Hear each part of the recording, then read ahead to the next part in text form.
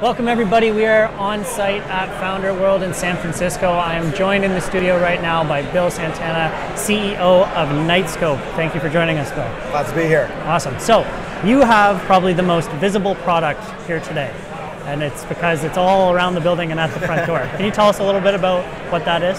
Sure. Knightscope's developing technology in the long term to be able to predict and prevent crime. We have 5 foot tall, 3 foot wide, 300-pound machines roaming around here that generate 90 terabytes of data per machine per annum. And we use that data for two things. For the obvious monitoring and surveillance, and also to influence our autonomous navigation stack. One big step to get to that long-term vision is to do anomaly detection and looking at what is quote-unquote normal in an environment, and giving a private security guard or a law enforcement officer, let's think of it as smart eyes and ears for them to do their jobs more effectively. Awesome. So if we think about that, you have your bots that go around kind of key areas. Autonomously, right? And so this then feeds into either like a system that you guys run or into like an internal security system that a company would already run. Right, so most large corporations, which are our customers, would have their own security operations center. We would actually download a Chrome browser and be able to log into what we call the KSOC, or the Knightscope Security Operations Center. It's a browser-based user interface that allows our clients to interface with the machines. Humans aren't all that great at reviewing raw data, sure. But they're really good at event analysis. So we have the machines do the monotonous, computational heavy, and sometimes dangerous works, and then let the humans to do the strategic work. Sure.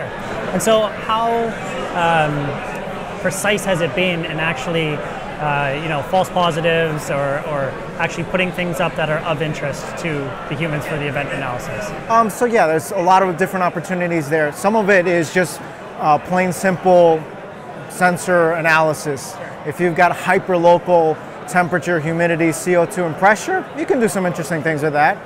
Or you can, once you start gathering all this data, if we're doing optical character recognition on license plates, and a client asks for, you know what, we need a parking meter. You let me know if any car has been parked here more than 24 hours, or 48 hours, or 72 hours, and you can just keep sending alerts based on that simple rationale. Or you can look at parking utilization for a retailer. We know the number of parking spaces. We operate mostly outdoors. Any number of parking spaces, we know the number of vehicles we've seen over the last hour. We can give you utilization rates. Or, simply at a mall, between 10 p.m. and probably 6 a.m., there should be no one there. If we see a person, raise your hand and let the guard know. Awesome. So you've been at this for about 2 years now, I believe, just over. Yep. Right? So where is it today? Obviously there's bots out there right now doing the job. Are these out in the marketplace? Are you selling them right now? Yeah, so we're actually deploying technology now with our customers. We signed our first few agreements. We've got about 104 customers on a very long wait list.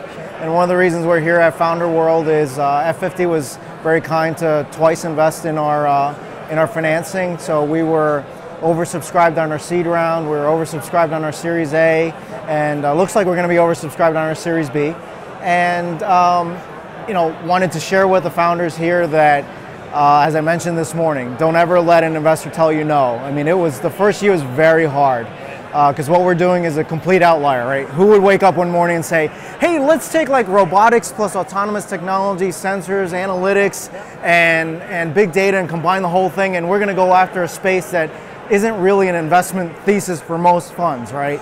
No one's disrupting the offline security industry, right? That's not a... Sure, yeah, I've never seen and that. So it's kind of very difficult, but if, my team and I, we stuck with our guns, and everyone told us that this would be impossible, it'll take $50 million to build the first one, it's never gonna work. And we're pretty happy that we've made a lot of progress in a short period of time. Yeah. Listen, we still got a lot of work to do to get to our grand vision, but if you look at crime, the problem's really severe. Part of the theme for the conference is let's start thinking big again. Yeah. We've been thinking big for the last two years, and if you look at crime, it's actually a $1 trillion negative economic impact annually on the US alone. Wow. You add up all the murders, ambulances, lawyers, and everything else, it's a hidden tax, and a very large one that we all pay every year. But if you think about innovation, over the last 100 years has been what innovation in the security space? I think there's been a taser, a bulletproof vest, and maybe a camera. Sure. That's the extent. And having been born in New York, pretty upset over what happened after 9/11 or at 9/11. We just as a country haven't really been investing in the space other than cybersecurity. And I think there's a huge opportunity. If you look at the Department of Defense's budget, we have maybe now significantly larger than $600 billion a year spent by the Department of Defense to give our troops every level of capability you might ever imagine. And I'm good with that. What I question is 2 million law enforcement professionals and private security guards get up every morning, are willing to take a bullet for you and your family, and the level of technology that we provide to them as a country is certainly beneath the dignity of our nation. And I think it's high time that entrepreneurs demand that we make some serious change, because let's say we hit our grand vision. We cut crime by 50%. What does that do to society? Talk to me about housing prices. Talk to me about insurance rates, the viability of someone's business, the safety of your family. Everything changes, and that is a worthy goal to work on. So that's awesome, and you're clearly very passionate about it. What's the inspiration? Was there like a coalescing moment for you that kind of set you down this path, or? 2 or 3 things. One, as I already mentioned, 9/11. The Sandy Hook shooting a couple of years ago was, so 26 innocent people get shot at an elementary school. I don't believe the founders of our country expected that when you got up every morning, that you went to school, you went to a movie theater, you went to the mall, you went to the library, that you'd have a risk of getting shot. Sure. That's not acceptable. And somehow as a society, we get up every morning, turn on the news, and we see something horrific, and we move on. It's not okay. And so that was part of it. The other part of it, if you look globally, we have 7+ billion people on this planet. We're gonna grow to 9 billion people. Having traveled around the world like most people, trust me, I don't think the law enforcement or the security apparatus is gonna scale. We need a better way to do things, and we need to do them more efficiently, and we should be able to leverage the technologies that exist and develop some new ones on top of all the great foundations that Silicon Valley has provided us. So that's a really interesting point. So here at Founder World today, there's all sorts of different technologies spanning all sorts of different kind of verticals. Is there something that you see for your space, besides obviously drones, that would be a next wave or another really good addition in order of innovating that space? So something like virtual reality or machine learning or? Yeah, there's something that a couple of things. One is the machine you see outside is probably the smallest one we'll be building.